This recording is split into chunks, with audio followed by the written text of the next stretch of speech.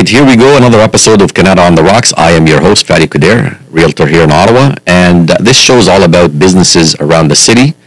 And we're bringing awareness to this lovely city that we have called Ottawa. Wanted to make sure that everybody knows that it's not a boring city.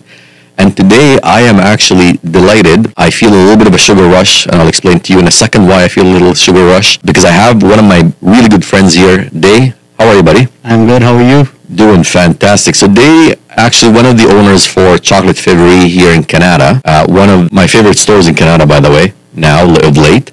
Probably have been at the store in the last couple of weeks.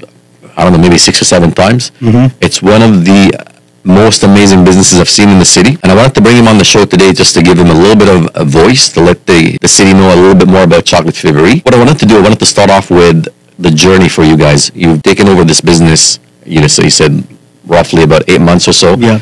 Tell me a little bit more about why you got into this business. First of all, the reason why I got into this business was they are doing the business for a purpose. Mm-hmm. They are not just like doing it for the sake of doing it. They are in a business of selling happiness. And to be honest, my first experience was when I went to Montreal and I went to Chocolate Février for the first time. Like my inner child came out and I felt like I was in a Disneyland of chocolates. Exactly, yeah. Even though I have never visited Disneyland, but I definitely can, vouch for it that it's going to be like that. And I was mesmerized. And for me, like I'm one of those people that don't really eat a lot of sweets, and honestly, like it's for me to have something like a snack or something like that, it's always like I have to save it for the weekend, or just because of my workout regime and all of that. But when I got into the store, I felt like literally a kid at a candy store. Yeah. Tell me a little bit more about the history of Chocolate Février. What you felt. Why did you feel like this is a business for you?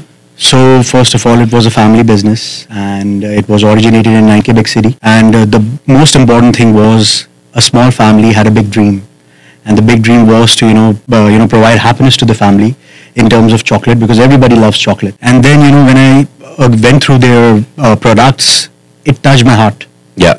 And to be honest, if something touches my heart, I'm going there. And this was one of the biggest reasons that the quality of the product speaks itself. No matter what, wherever Chocolate Février is, if a person tries it once, they are going to become the brand advocate forever. Yeah. And I happen to be the brand advocate first, because I was a user, I was a consumer, and then I became like the guy who was doing the same which Chocolate Février was doing before, right? Yeah.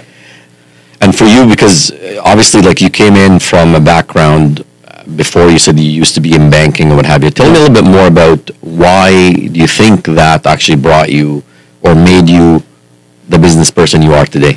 To be honest, it starts from way back when I was in India. I was at the age of 21. I opened up my own business of leather exports. It gave me a very good exposure that how the real world is. Mm-hmm. I was very naive. I was very gullible. And then I learned from my mistakes. I did a lot of mistakes before, in the business. Then I came here to Canada in 2017. I studied international business management, brand management, took the knowledge and worked. My first job was at Food Basics, which I am really proud of, because those 8 months in the cold freezer room taught me a lot. Yeah. First of all, I would say it made me, comfortable that Canada is not going to be that cold, because I was already in the freezer. You're in the freezer already. So can't get colder than this. So I would say Food Basics was preparing me for the real world. The credit goes to the first job, which is the Food Basics. And then I moved slowly. Like I already had a roadmap. I won't lie to you that everything was planned.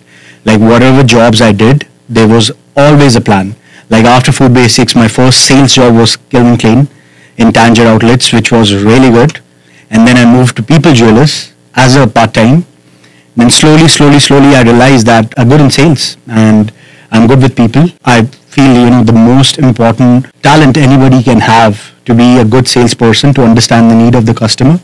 Then eventually I became the manager at few retail stores. I moved to banking because I needed to know, like how the real banking system works in Canada. Yeah.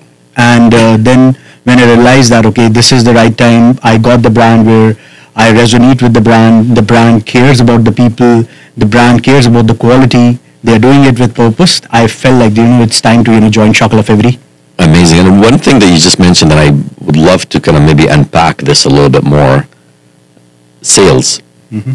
You can't be in business unless you know a little bit about sales. Yes. Tell me a little bit more why you think that's the case? See, like people think that sales is like selling a commodity for once, twice, maybe. Like I feel like sales is to build up a connection.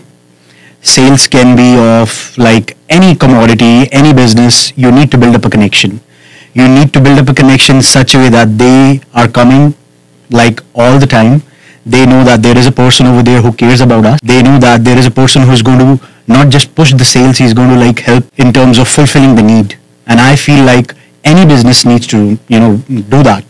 And we do the same at Chocolate Favory. Irrespective of whatever person comes in, we show them, showcase what we have.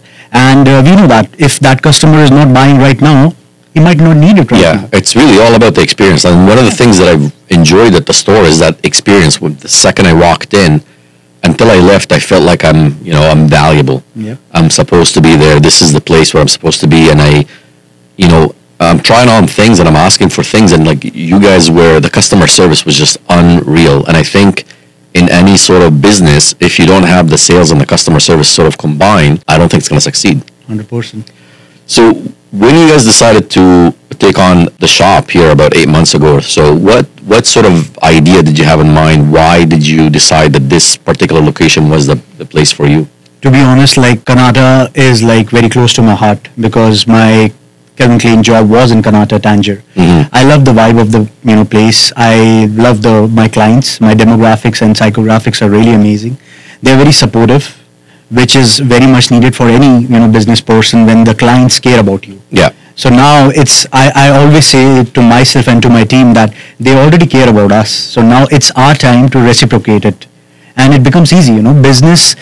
If you understand the need of your customers, as I have repeated, and I will be repeating this again and again because this is the most important thing which I believe in, things become simple. And to be honest, we just won the Top Choice Award. So they already, are appreciating us within 7-8 months. And in Chocolate Favory's history, this is the first Top Choice Award. Oh, wow. And in Kanata. So I think, we are setting up the right, benchmarks, and the company is recognizing that because they fully support us. And Amazing. That's the beginning. For the audience that are listening, what is the Top Choice Award and how do you win it? So the Top Choice Award is basically depending upon, how your customer service is, first of all. The products obviously speaks itself. And plus, the people vote, and literally I was thinking, okay, how does it work? But few days before, a customer literally came and she said that herself and her whole family voted for us. And then I realized that, okay, it's very important because it's the voice of the people. And when people are, voting for us, taking out important time from their life, I feel like, they are our family. Yeah. It's kind of like, so if I'm not mistaken, it's kind of like a Google review in a way, but this is more of a Google review with a recognition where you essentially become Top Choice Award for that area. Yep. With that being said, how does it feel to be Top Choice for Kanata for something like this? Given there's other, don't get me wrong, there's other areas in Kanata, there's other restaurants, or in your situation, there's other areas that are providing similar service, not necessarily chocolate, but similar sort of, outlets like that. To be honest, first of all, I feel very proud and I'm very lucky to have a great team because the credit definitely goes to them. They have been working so hard. Like everybody, has put through all the hard work, and we didn't even know that we were contesting. We didn't even know that we were a part of Top Choice. So that was the biggest trophy for me, that we were winning and we didn't even know because we were keeping our head down. We were doing the right things and we were not expecting anything. Amazing. And then that's normally the way to win is really just putting the hard work in, day out, and expectations. I feel like sometimes expectations kind of sets the stage a little bit wrong when you're expecting something and just you're working your butt off for it and you're expecting it. But if you're not expecting it and you end up winning it, it's the best feeling ever. You did mention something about you starting a business back when you were 21. Tell me a little bit more about that struggle and how you built that business and why. So first of all, this, I would say when you are pushed at the edge, I was not from a privileged family, I would say. Even though I'm very lucky and I'm proud that I'm coming from a family where my parents grinded a lot. We lived in a 1 BHK and a 2 BHK apartment, and they gave us the values of being honest. Studies are important. But then, I just felt like, the world wanted more from me. I always say that, I want people to ask more from me. And this is a kind of a mentality which was inculcated with me at the very young age, because I used to see, there's a story, I just wanted to share, like, which is a very, how would I say, it's an emotional chip on my shoulders. Me and my father, we were going through an expensive market in India. At that time, it was very tough to even pay the fees for my school. So we were going through the store. There was a store named as Jack and Jones. In India, it's very expensive. Even though it's expensive over here, in India, it's super expensive. So I was like around in 7th class, like 7th grade, and I was, as I said, I was very gullible before. So I was walking with my father, and I told Papa, like I call him Papa, like, Papa, can we go inside? So I remember he told me, "Day, this place is not meant for us." I said, "What do you mean it's not meant for us?" He said, "No, this place is too expensive." Yeah. And I said that, "Why are you saying that it's not meant for us? Like, what is the why?" He said that I can't explain, because he is a great man. He didn't want to, let me know that where we stand. He tried to do everything. But then when I walked ahead of the store, I told him that, "Papa, like, that is going to be the place where I'm going to rule." He said, "What do you mean?" And my first job as a manager in Canada was at Jack and Jones. Oh, wow. So that chip on your shoulder stayed there until you actually... Me getting that is not like, I always say that, it's not luck, or, there is somebody on top who sees your efforts, and when you are working with the vision, it brings you there so that you can, face it. It brings you there to face it. If you're winning or losing, that's on you. So over there also, when I became the manager, I had a great team who is still part of Shokla Fevri.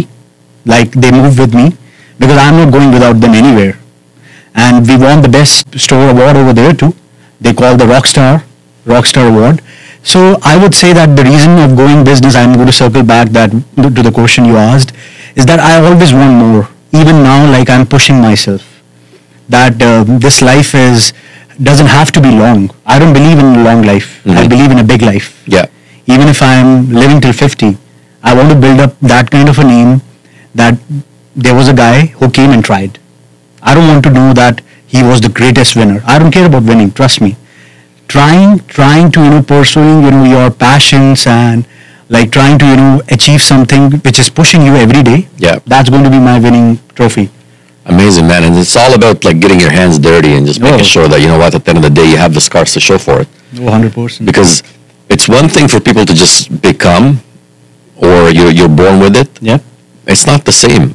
When you're working your butt off to get something, you feel, even if you come close to it, even if you don't get it, that feeling of, I've tried, I've done everything that I could, and I got there close, but that's okay. Yeah. So how long have you had that business for when you were in India? Like, I had it like for 3 to 4 years, and in the beginning it was a struggle, because I couldn't understand the supply chain, how it works when you ship the leather goods, how it goes. So it brought me that right knowledge, like how to talk to the customers, because at that time I was dealing with the States, New York, and that was a totally different market. As compared to Indian market, it's totally different. Yeah. But again, I always realize that it was preparing me for something. At that age, I got that kind of outlook. Now, whomsoever I'm talking to in Canada, it seems that I know them. And that's why, even they say that we are so comfortable with you. Even though, like, I'll be honest to you, like, you don't need a language. Sometimes people say that you have to be a good speaker, you need to speak amazing English. My English is normal, but they understand me better than a normal English guy. Yeah.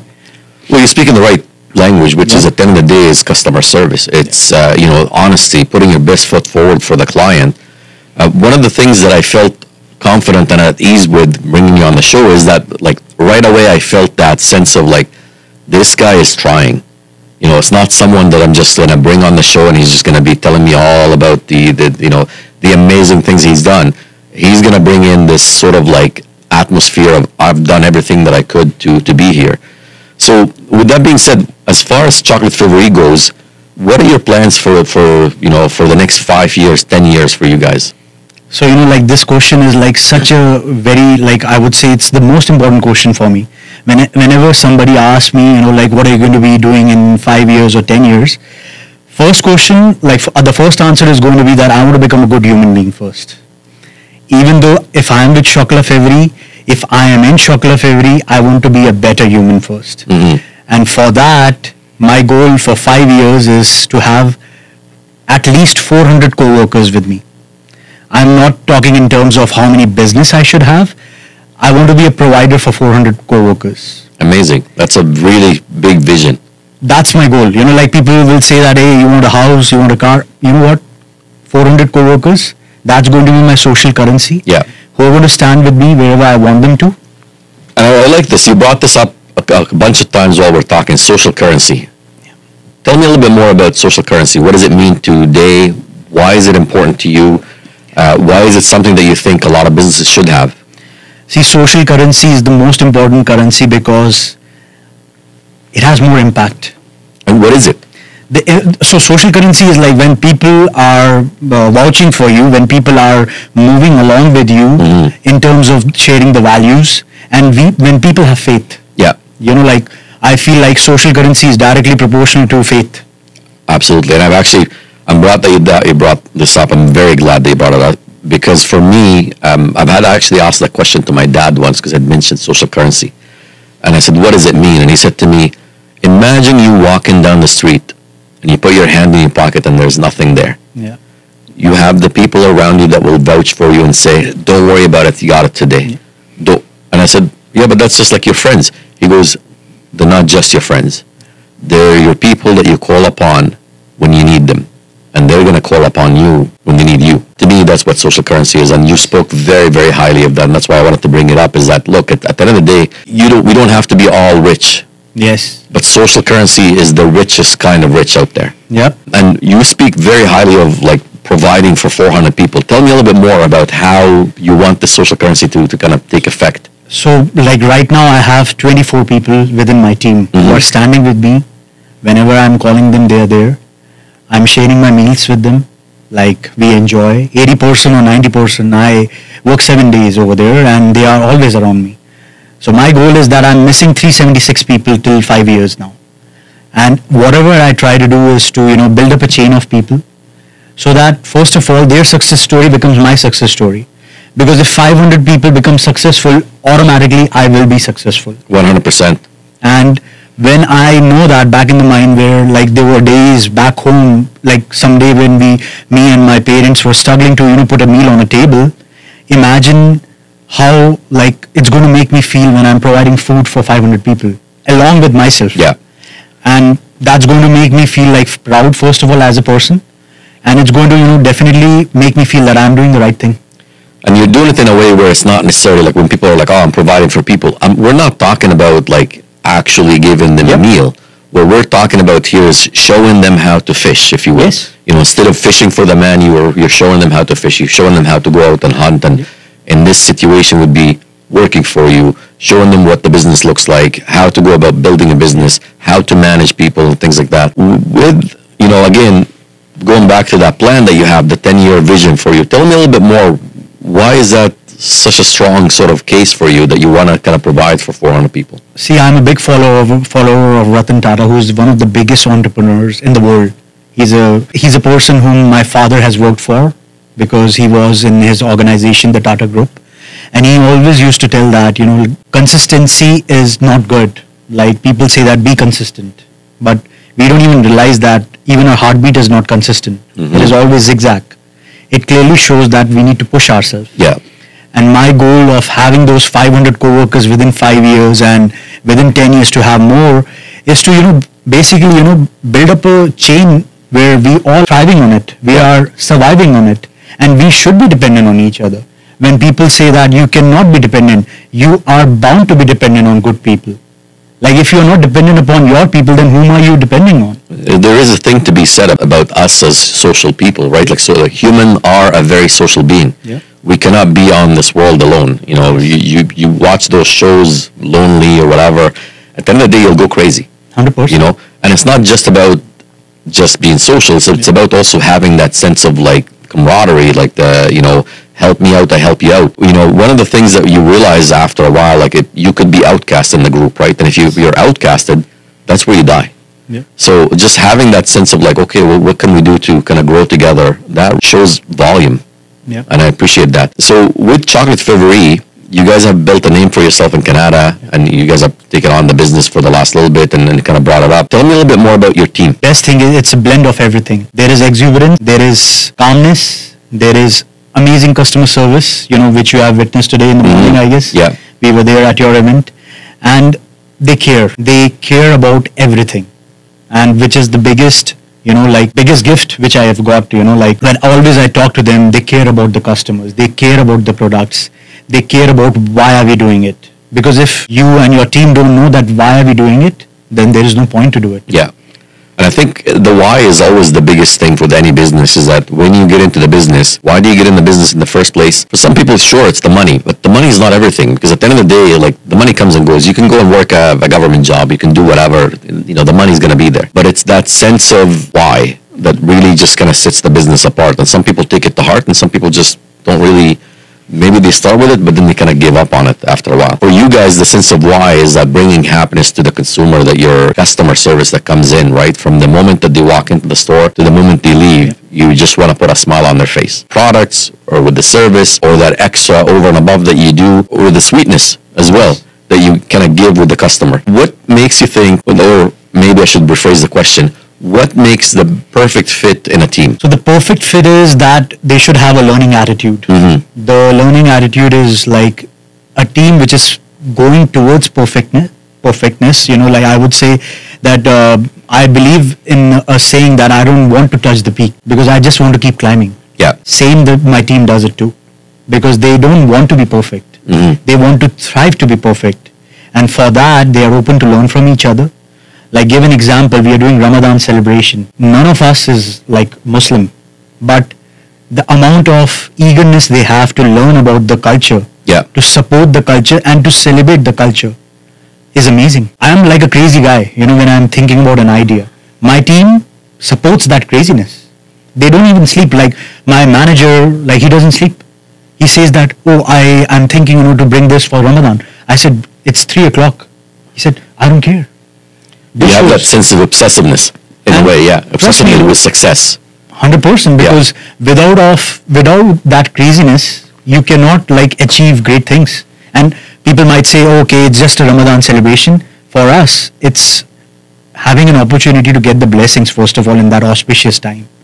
And Kanata and Kanata market does, need that kind of celebration. And seeing everything which is happening around the world, this is not even one person which we are reciprocating. This is the reason my team is great. And I always say that they are always trying to do more, support different things, and they are open. And one thing you've mentioned as well about the, I don't necessarily want to touch the peak. Tell me a little bit more about that. What does that mean today? So, like for me, I'm a goal-oriented person. I'm not a dream-oriented person, first of all. Because goals and dreams are different. I feel like if I have done something, I can do better. Like as everybody who wants to become who wants to build their name, I always want to push myself. Yeah. Like give an example, right now, I just became a partner for Lugano Cafe.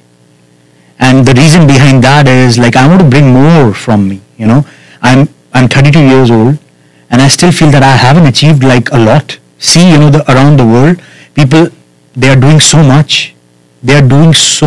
And for me, like, not touching the peak will keep me pushing all the time. Yeah. I want to work till I die. That's one of the dream I only have. Well, that's the dream of every entrepreneur out there. I mean, at the end of the day, like there's a certain breed that's different than everybody else when it comes to entrepreneurs, right? It's that sense of like, no matter what, I'm always going to keep working. No matter what, I'm always going to be providing. I'm always going to be bringing something new to the table and keep enhancing myself. And when you say I don't want to touch the peak, what I take out from it, and maybe I'm wrong, maybe I'm right, you can correct me if I'm wrong, is that if the peak is there and I hit it, I'm going to look for a different peak. Yes. So I'm never going to touch that peak because I'm always going to be enhancing and kind of bringing the vision a little bit higher up. And my goal is going to keep pushing up until the point of no return, because it's always going to keep pushing up no matter what. Yeah. So this way, I'm always striving for becoming like the best of the best, no matter what. Does that make sense? Yes, 100%. Amazing. So when you guys are hiring for Chocolate February, what are you looking for in that team member? I'm a gut guy, like I follow my gut. Mm-hmm. Energy and the presence of anybody who is coming to me, I I follow my gut first of all. I see the personality. Yeah.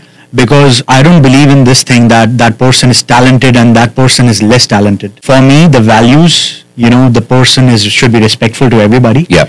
And, like a person who cares shows in everything. The way you sit, the way you speak, the way you look around, you will get to know if that person cares. Mm-hmm. Like, for me, that attitude is very important. Talented and non-talented, like I am the least talented in my team, to be honest. My team is like doing everything which I can't even imagine, building up the basket, decorating the store. Sometimes when I go to the store, I literally say to myself that, do I really belong over here, bro? They are so talented. Yeah. So for me, like a person has to be full of values. And the values are honesty. The values are taking care of people. Because if you're not able to do those things, eventually, it's not going to be working well with me. Yeah. So the basics more for you guys is like the human aspect of it. Yes. Like just make sure that, you're coming in and you don't have a chip on your shoulder. You're ready to learn. You have that sense of belongings. You have that sense of like, I got to help people, caring, customer service oriented, that kind of stuff. Makes sense. So one of the things we've talked about is growth for you guys. And then obviously you want to have that, the vision that you have of 400, 500 people working alongside of you and providing for them. How are you planning on doing that in the next little bit? See, right now, like as I have already being partnered with Lugano Cafe, that's my goal to, first of all, let the Canadian people know how good the Lugano Cafe is. Like it is pure Italian coffee. And again, the values of the company is very strong. I don't want to stress on that much, but the goal is like right now to obviously expand in terms of chocolate favori. Mm-hmm. And the company is very supportive and they have seen our vision and they want us to, do more. The best thing is they expect us to do more, which is a good thing. Yeah. They want us to, keep trying, supporting the different communities. And that's the example. It's Ramadan celebration first time in 40 years, right? Absolutely, and then that's something that we're hoping that we can plan something together here in the next little bit. I don't think the show is going to come out before, but hopefully it's at some point it'll be coming midway through Ramadan for sure. Just touching base on the fact that again, Chocolate Favori is a franchise. How do you feel about a business owner? How do you feel about having that franchise opportunity? Is it helping you? Is it hindering you? Because I know sometimes, being a franchise owner, it comes with pluses and minuses. Yes. Tell me a little bit more about that and how you feel. See, because of Chocolate Favori, to be honest, I'm sitting here. That's plain and simple. I'm grateful for them, the way they have supported from the beginning and till even now.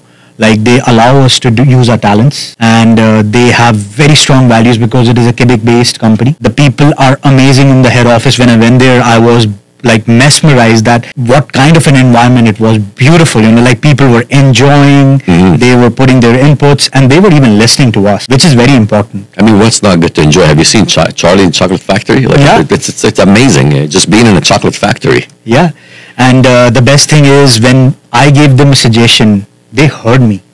And I'm an outsider, even in terms of talk about Canada and even in terms of business. I'm a new business guy, right? But they respected me so much, and that's, I would say, is a great trait of any brand. And that's why, their quality, their supply chain and everything is so good. And now we are going to expand. Right now we're going to take baby steps, and the company is again, supporting us for that. And the sky is the limit. So what are some of the things that, as a business owner, what are some of the things that you would suggest for people that are trying to start their business out there?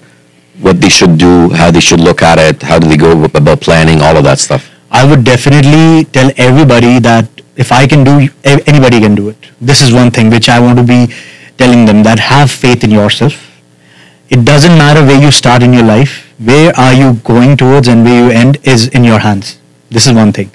The second thing which is more practical is, I had a roadmap. I was applying the jobs because I was, connecting the dots. I went into sales. I learned how to sell. Yeah.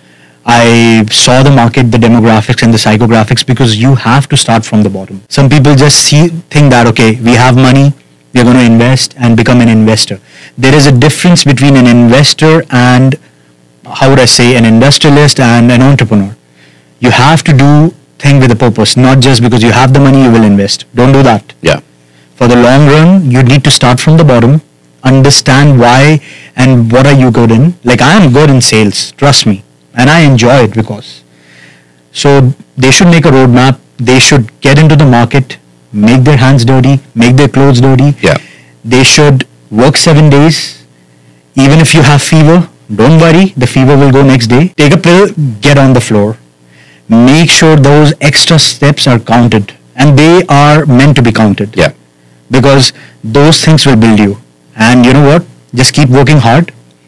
I like how you said, like, put a roadmap out there. It's to me, it's the same as like, okay, if I'm going to go from here to Toronto, or if I'm going to go from here to Montreal, I've never been, right? If I've never been, well, what's the easiest way to do it is to either find somebody that's been or find the map. Yes. And putting a roadmap in a business is a big thing. Is like putting a business plan in place. Here's what I want to do. Even if you don't have a business plan, but at least write it down. Yep. Put some sort of a roadmap for yourself. Here's the business that I want to create. Here's how I'm going to create it. Here's how the steps that I'm going to do. And if it's wrong, it doesn't matter. You can correct it as you go. Same thing when you go from here to Montreal. If it's wrong, if you don't have a map, you can correct it.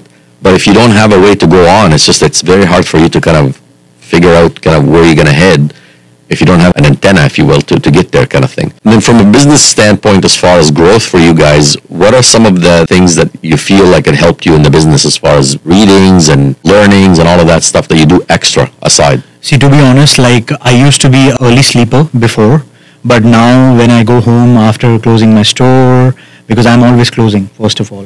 This is one thing which I want to let everybody know. If you are running a business, be in the business and choose the most toughest time and be there. Yeah. So I will be there in every closing. And the toughest time for you guys is mostly when people are in the evening. Exactly, yeah. And then when I go home, I eat once a day now, so I have to eat, obviously, because that's one thing which is very important to eat. And then I always study something. When I'm all alone, this is one time which I spend on myself because there is a lot to learn. Yeah. When people say that, oh, I know everything and I have learned everything, no. That's absolutely wrong. Don't do that. Study. There are so many podcasts right now. Like things were so different. Now it's so different. Everything is so like accessible. You know. Exactly. You can learn almost everything if you wanted to put your mind to it, and then get there and say like, okay, I want to learn the piano. Okay, here's a few things that you can follow to learn the piano. One thing I liked about what you said is be in the business. Tell me a little bit more about that. Why does it matter for people to be in their business? See, being in the business will definitely let you know, first of all, that how you're doing. Yeah. Because you will know from inside. Being in the fight, you can make those decisions where, like, you will see that, like, actually speaking, people start respecting you more. Exactly. When, as a business owner, you are coming once a week, your team doesn't even know, like when you're working and you're just coming there saying hi, that doesn't work around. You have to be there. In a way, you're not really feeling what's going on with the business. Yes. You're not understanding if there's good, bad, and ugly. Like if they're describing something for you, you don't relate to it because you're not really there. The other thing too, and I've heard this saying before, I'm not sure who said it, but it's either you're working in the business or you're working on the business. Yeah. And if you're not working in the business, don't let the business work you, kind of thing. Don't let the business run you. You run it. Yes. Versus it running you. One of the things that I've also noticed really quick when I was at the store is that sense of care, that sense of belongings. Like everyone in the store, I felt like they all care about the store. They care about the customer walking in. How do you guys instill that? How do you put that into the team? It's a chain reaction and it starts from the bottom to the top. And I always say that, there are days where someone is having a bad day. It's going to happen. Exactly. But that's the, time where leaders, and I say that leaders are not only the managers. Everybody, even a guy who's working 4 hours in a week can be a leader if the mentality is such. And when they see that, out of 2 people, one is caring, they follow that, because it's contagious. And it's not that tough to care. And that's one of the things that I've realized as well too, and I'm not really sure. I have a lot of those quotes that I'm not really sure who said it, but I know someone said it out there and it kind of sticks. People only care when they see that you care. Yes. So clients, for example, like when they see that you really care about them, they start caring about you and they start bringing you other clients and they start referring businesses to you and such.